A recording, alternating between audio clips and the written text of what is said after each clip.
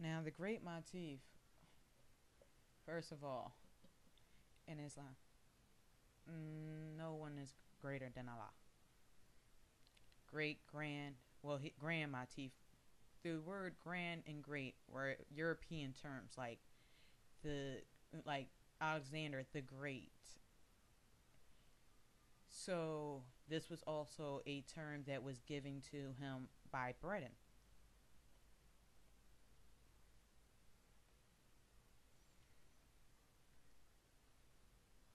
And when they utilized him in World War II to do an onslaught of Muslims, they used his family background, which even goes into Osama bin Laden in Afghanistan. And they used these royalty people and people of high stature and made promises. If we help issue these weapons to you to protect your country, this, that, and the third, we need you to do us a favor. And then we'll even help you rebuild.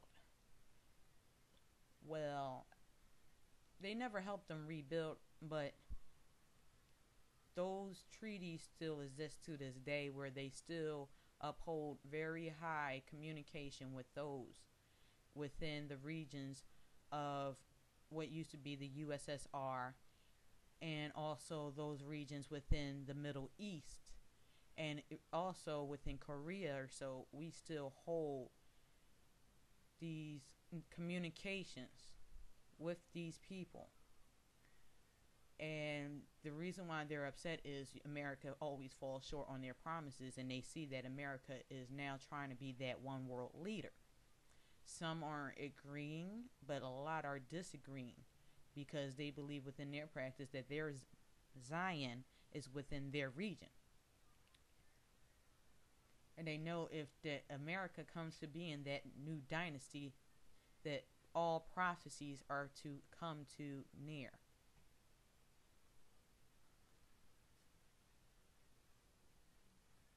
So, about in the 50s, because just like Hitler proclaimed a law to eliminate the presidency, something similar like that was being done within Iraq. Saddam Hussein had whose family is also affiliated, took his throne, and when he stepped up, those in Iraq that truly knew him said basically they rather have the tyrant and the so-called devil that used to run their land over the one that is now.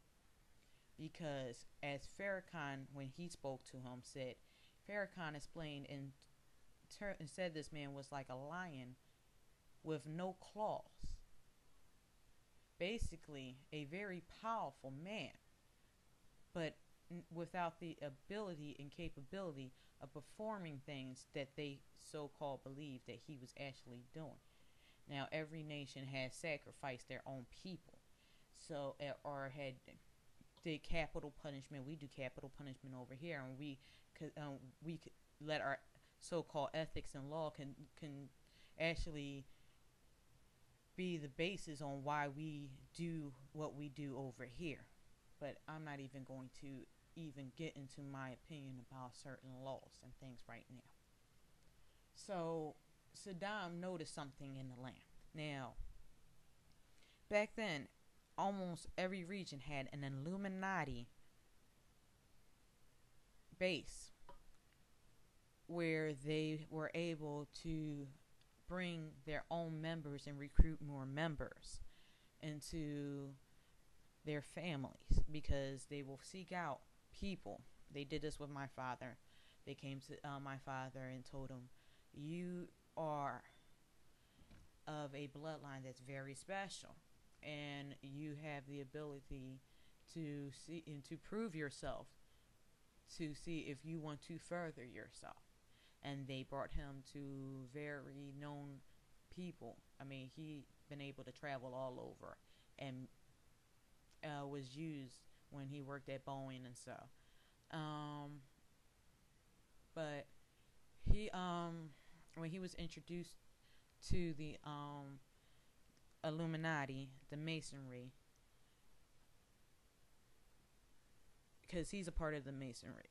I believe he's like fourth or third degree, but he started noticing that their beliefs was similar to those practices of ancient times, but they're actually in a way that was against his native beliefs and the complete balance within this world.